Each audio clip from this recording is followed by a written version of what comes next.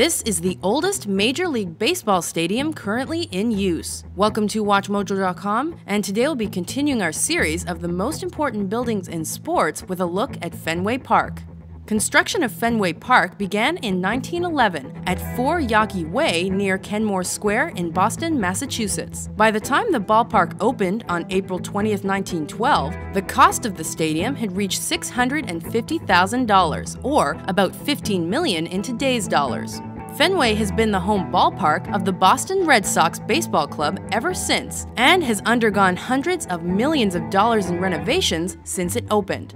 Amazingly, every Red Sox home game at Fenway since May 15, 2003 has been sold out by passionate fans of the team. By 2008, Red Sox Nation helped sell out Fenway for a 456th consecutive Red Sox game, and this broke a Major League Baseball record.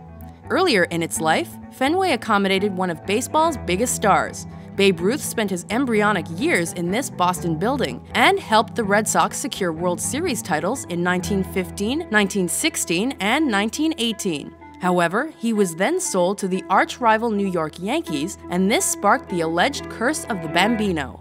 In 1934, a scoreboard was added to the park, and at the time it was hailed as a technical marvel. Today, the score is still updated by hand from behind the wall. In the 1940s, baseball's best hitter called Fenway home. Ted Williams' .406 batting average in 1941 gave him the distinction of being the last player to hit over .400 for a full season. The Ted Sox era gave birth to the Williamsburg area of the park. In fact, Fenway's right field bullpens were practically built for Williams' left-handed swing. Fenway features another nod to Williams' accomplishments. The lone red seat found in the right field bleachers marks his 502-foot home run blast, and the furthest a ball has ever been hit in that park.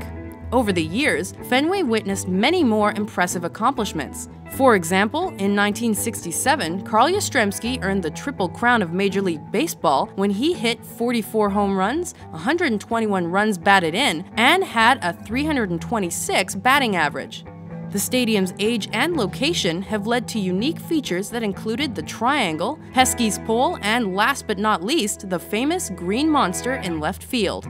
This left field wall was often targeted by right-handed hitters and was famously seen in Game 6 of the 1975 World Series. Carlton Fisk waved the ball fair as it flew over the green monster, and this was the game-winning home run. Eventually, just prior to the 2003 season, the Green Monster was equipped with seats just in time for what lay around the corner.